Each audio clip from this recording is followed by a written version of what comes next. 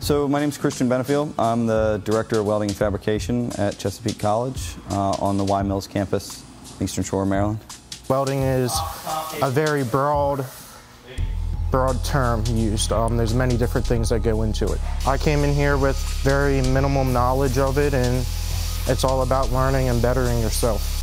I think the primary goal for most of the students that come through the program is to earn one of many AWS welding certificates. What made me choose it was I'm actually going into the fire department. I'm going to go get a paid spot at the fire department somewhere, and the schedule with firefighters and stuff is usually they have some off days, like 1 day on, 3 days off.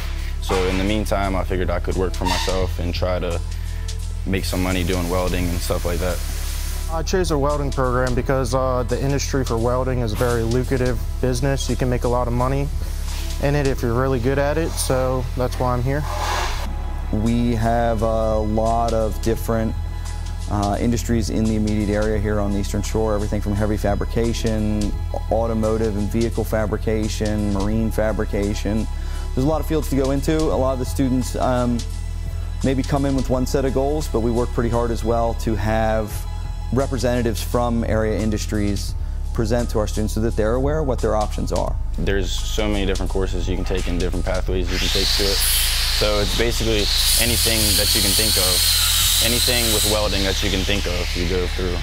Main program is a credit program that's usually between 9 and 15 months, depending on how full of a schedule the student wants to do. Some of our students are working full-time, and so, taking classes part-time, and so they're able to extend that out to accommodate their schedule.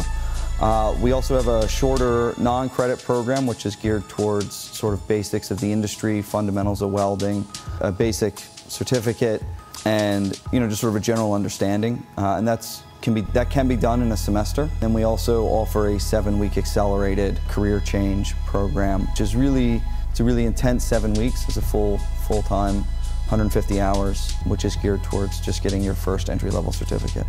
So I would say that also they can come in expecting one thing, but it's totally okay for that expectation to change as they move through. To learn more about the welding program, visit chesapeake.edu/skilledtrades.